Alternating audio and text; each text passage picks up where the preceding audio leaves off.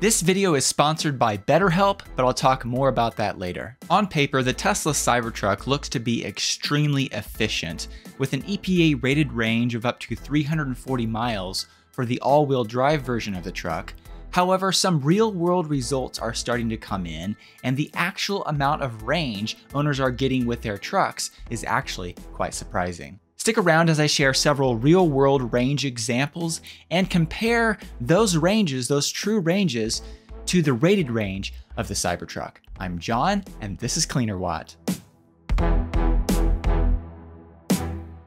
Despite what it looks like, the Tesla Cybertruck is actually very aerodynamic, with a drag coefficient of just 0.335, and despite weighing in well over 6,000 pounds and close to 7,000 pounds for the Cyberbeast version of the truck, Tesla estimates that with roughly a 123 kilowatt-hour battery pack, the all-wheel drive version equipped with all-season tires should get an EPA-rated range of up to 340 miles.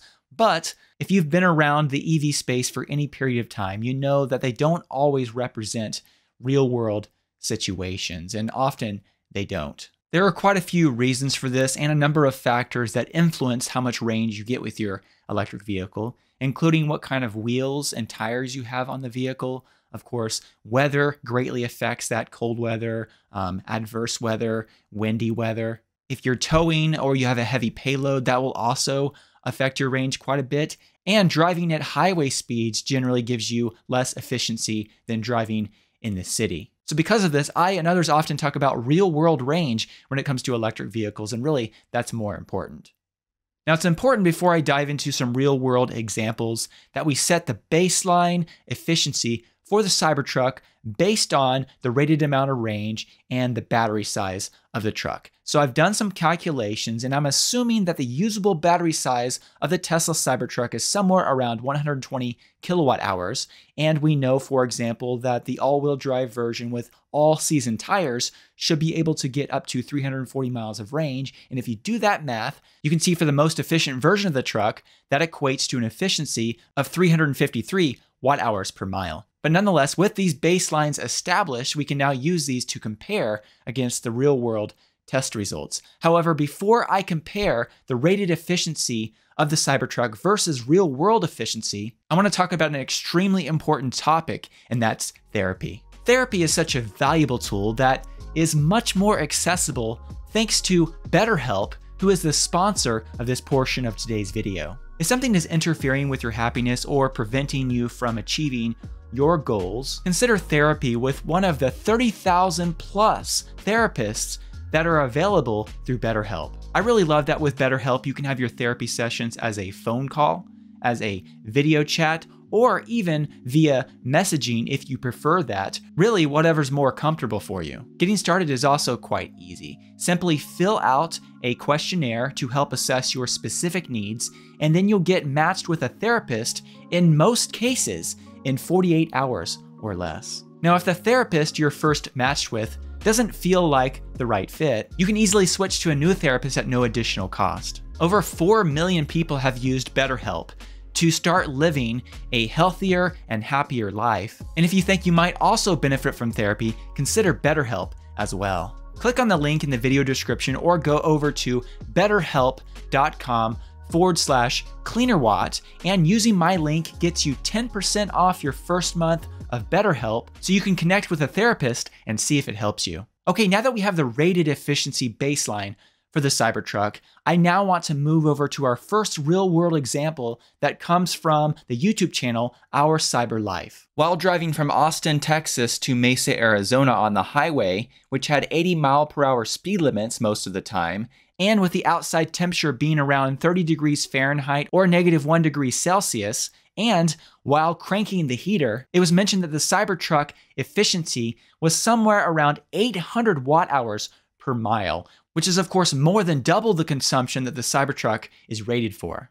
Since most of the Cybertrucks being delivered right now are not the tri-motor version of the truck, but instead the dual motor version of the truck, I'm assuming that that's the truck that was used in this video. And also, since Tesla is not offering the all-season tires yet with the Foundation series of the truck, I'm also assuming once again that this truck is equipped with all-terrain tires.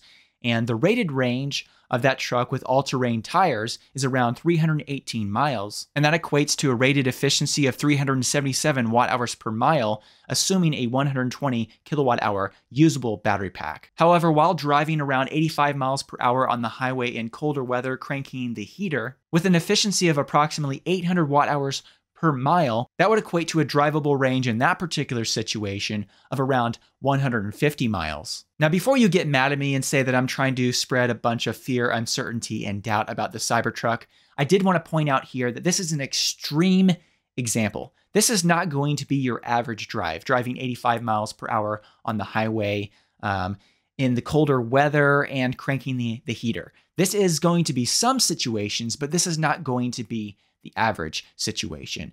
In addition, in this video, it was mentioned that efficiency of the truck got a lot better for them for the second half of the trip. It was mentioned in the video that for the second half of the trip, they averaged somewhere in the high 400s to low 500 watt-hours per mile for the second half of their trip. Since there weren't a lot of details about what changed from the first half of the trip to the second half of the trip, I emailed them for clarification, and I received the response back, quote, "I haven't done a lot of testing with the range yet, but it seems with the AC on auto and going 75 or lower, you can get 400 to 500. Going faster than 75 with AC blazing, we got really bad efficiency." So with that clarification in mind, I believe this is a lot more indicative of the average highway driving example of Cybertruck efficiency. So I believe that while driving less than 75 miles per hour, most people are going to average somewhere in the high 400s, very low 500 watt-hour per mile efficiency. And so if you extrapolate that out, once again, for the all-wheel drive version of the truck with all-terrain tires, that would equate to a highway range of around 240 miles. Still not extremely impressive, but of course much better than 150. However, this is just one example. I actually have more examples to share as well to really kind of round this out and get a better average for not just this example, but other situations. For example, Zachary Mickelson on X.com posted this image here and wrote, 190 miles on the freeway using 76 kilowatt hours, not too shabby. In this image, you can see that during this 190-mile drive, the efficiency of the truck averaged around 402 watt-hours per mile. And if you extrapolate that out, that equates to a real-world range in that situation of around 299 miles, once again, for the all-wheel drive version of the truck with all-terrain tires. 299 miles is a lot closer to the 318 miles that the truck is supposed to get, and that's much more like what I would expect from the truck. Nick Cruz-Patain also shared this image on X.com and wrote, Cybertruck trip efficiency after 938 miles, 454 watt-hours per mile. It was also clarified in a follow-up post that this is an all-wheel drive Cybertruck. So once again, doing the math, with an efficiency of 454 watt-hours per mile, that equates to a real-world range in that situation of around 264 miles of range. In another example, Matt Watson from CarWow took the Cybertruck out for a driving test, and using data from that short drive, he estimated that the real-world range of the truck is around 294 miles.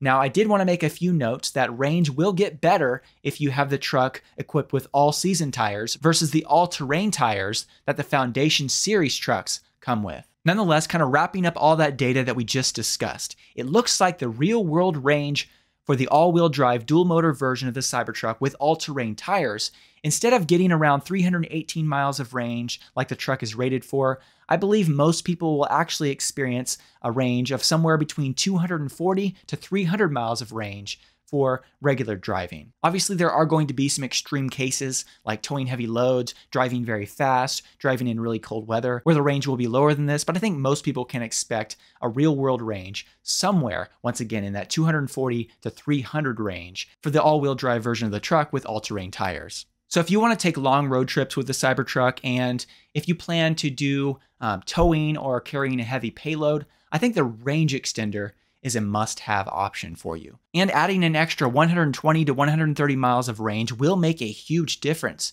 in the extreme cases. And in my opinion, the extra range is worth having a little bit less room in the back bed of the truck. Now the video is not over yet because I want to talk about the Cybertruck efficiency versus the Rivian R1T. I think this is actually quite an interesting observation that I recently came across in an Electrek article.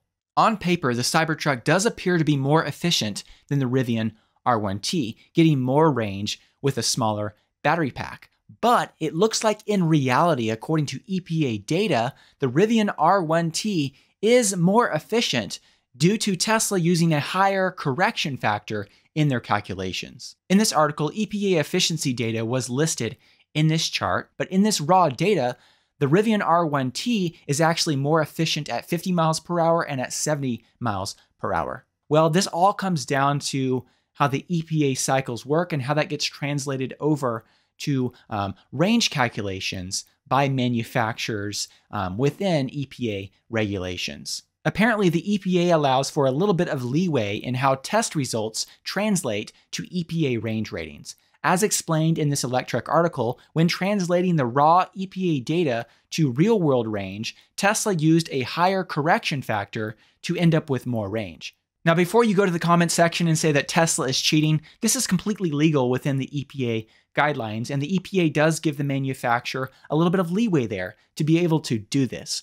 But it does mean that in the real world, the Rivian R1T appears like it will be more efficient, but we'll have to see more real-world tests and comparisons between the Cybertruck and the Rivian R1T to really be sure, but that's what the data seems to suggest. So nonetheless, with all this in mind, the Tesla Cybertruck is an amazing vehicle, even as it is today, but keep in mind, as Tesla's 4680 batteries improve with time and become more energy dense, the range of the truck very well will improve quite a bit. This is something Tesla did previously with the Model 3 and Y when Panasonic increased the amount of silicon that they were using in the anode material of the 2170 batteries. We know based on Drew Baglino's past comments that the Cybercells, the 4680 batteries that are in the Cybertruck, do not yet have silicon in their anodes, so there is plenty of room for improvement there. However, for now, as I mentioned, if you actually plan to do a lot of towing or long road trips in your Cybertruck, I believe the range extender is a great accessory, and I would recommend you choose that option if you can. Do let me know what you think about all this in the comments section below. I'd love to hear from you. And also thanks to BetterHelp for sponsoring this video. Be sure to click the link in the video description to find out more about what BetterHelp has to offer. And also a special thank you to all of those of you who support me through Patreon. Your support makes a big difference and does help make these videos possible. If you'd like to find out more about how you can support my work through Patreon, I will put a link in the video description. Thank you so much.